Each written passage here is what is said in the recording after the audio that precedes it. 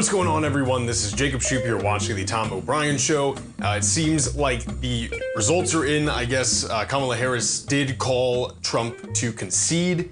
I guess that was released an hour ago. I know there was some kind of speculation regarding some of the votes that had not been counted yet due to mail-in, but it seems like that's what's going on. I want to say, too, you know, for everyone in the den and on YouTube and stuff like that, I know these kind of days can be definitely a little bit sensitive, and I just loved, like, the whole day I was watching the den. I just wanted to make sure nothing, you know, went insane or anything like that, and you know, it blew me away because the rest of the internet I haven't even been going on because it's just such a flame storm, and so it's nice, you know. We've kept it, you know. The only mention of politics in it is how is this going to affect, you know, the stock market? What do we do? How do we trade? And a lot of people have been trading today, so it's been awesome just to kind of read the den and you know, be at rest, right? At least throughout the workday with all that kind of stuff. If you guys are not in the den, maybe you're watching this on YouTube or watching this on Twitch or whatever it may be, I really recommend going ahead and checking that out. You can go to TFNN.com right here in the services tab. Actually, it's on the front page. I just put it there yesterday. As the computer loads a little bit, you can do the Tiger's Den trading room. It is $1 a year to get in there. The only reason we charge that dollar is just because we want to be sure we know who's in there. That's for the safety of everyone, right? Obviously, we keep your information confidential. It never gets out. But go ahead and check that out. Again, that's $1 a year. You do that. You set up Discord. Very simple app. A lot of people, well, maybe a lot of people use it worldwide, and yeah, it's great. I've gotten turned on to some pretty good options there, and it's neat. Additionally, this Friday, I really want to stress this as well. We have live trading Fridays with Larry Pesavento. So basically, you just sit behind Larry. This is in the Discord server as well, and you can watch him as he kind of trades, and you can make your own decisions based on there.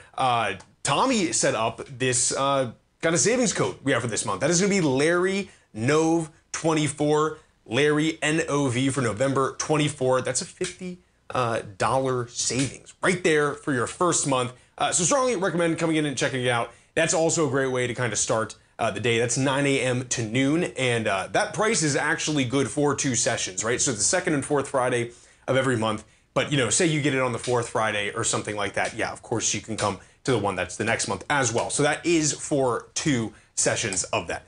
Let's take a look at what we got going on in the market right now. You have the composite up about 3%. I mean, like, look, I'm looking at the E-mini. This thing took off today. I mean, really, we're getting up right under the 6,000, making all-time highs in the Dow and the E-mini, trading at 5,957 right now, right under that 6,000. You have the composite up about 2.93%. The Dow Jones Industrial is flying, making major highs, 42,694. I mean, you know, we were floating around that 42,000, and you know, we're 300 points away here from 44,000, which is kind of nuts. So we'll see if that continues, if this is kind of like a pump, get people in, maybe some of the big guys pulled this stuff, we'll see what happens. And then you have the Russell flying as well, trading up 5.7%. All right, now to get to it, you have a massive rebound of the dollar. You have a lot of these other currencies, you know, Canada and Europe and stuff like that kind of getting devalued against this kind of thing, the dollar itself. So you have the DXY up about 105. It's trading at 105.06, trading up about 0.16 as it stands right now.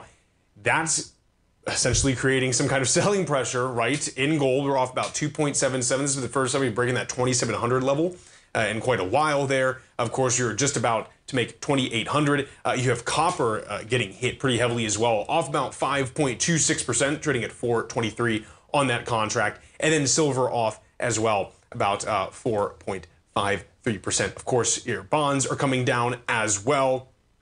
Some of the big winners for today, yeah, I mean, obviously Tesla, right? This is what we were saying. Everyone kind of knew this, or at least I did think that everyone knew this. And I'm not saying this to their shade because that's not true, and this person has done phenomenally.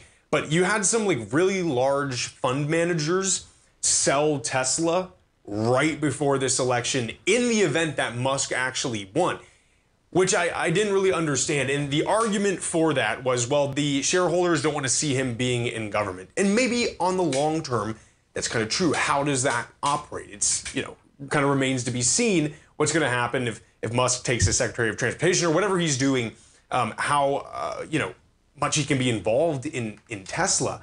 But as we've been seeing with everything, we see with Musk, right? Even if SpaceX does well or something else does well, Tesla goes up, right? I mean, that's just an invest on or just a buy on the name, really. And yeah, with Trump winning, you have this shooting up 14.8%, which is kind of nuts, trading at 288 as it stands right now. Of course, American Steel, this is Steel Dynamics right here, trading at 13.3 to the upside there, trading at 153, massive move up. Yeah, wow. Now, what's kind of unique about it, especially with Tesla, so this is the thing I was saying, right, with like EVs. In the event that you had the Democrats win, this was going to be bullish for EVs, right, because they've been dumping a bunch of money in to try to get the EVs running. In the event of a Trump win, it wasn't a necessary given that they were going to sell off in such a major way, right, because you had Elon Musk in that cabinet. It seems that how it's playing out right now is it's more just, I think, bullish on Tesla because of Musk's name. I can't see a realm where Trump would do something so devastating to one of his, cabinet members' kind of companies like that, if that kind of makes sense. But you're seeing in other things like Lucid trading off 7.3%, heavy to the downside, and then Rivian is getting smoked as well. One of the things that made me kind of nervous, you're off about 8.78% right now in Rivian. I think he was talking on Joe Rogan as a Donald Trump interview, but he brought up this concept of the electric vehicles being too heavy for American infrastructure, which is kind of unique. And he talks so much about oil. I mean, he's going to drill. You don't have crude oil off too much right now, trading off about 0.19%. But even at his victory speech, or the pre-victory speech that Trump gave last night, he was like, we are going to continue to drill. He keeps referring to oil as liquid gold. I think he sees that as a way to kind of pay off debt to enrich us, which is contrary to what this whole strategy has been over the past 4 years, which is divesting out of oil. Now, I say divest, we're making the most oil we ever had and more than anyone in the world. So I don't want to paint it like we've somehow been contracting on that end, right? But the investments from that have been kind of going into the, I think, right? So it's hard to say right now. I think it's a shame because we just found that massive lithium deposit in Arkansas, and that could really enrich us as well. And so I wonder if you have Musk whispering in his ear, and his tune might change on that. Folks, stay right there. We'll be right back.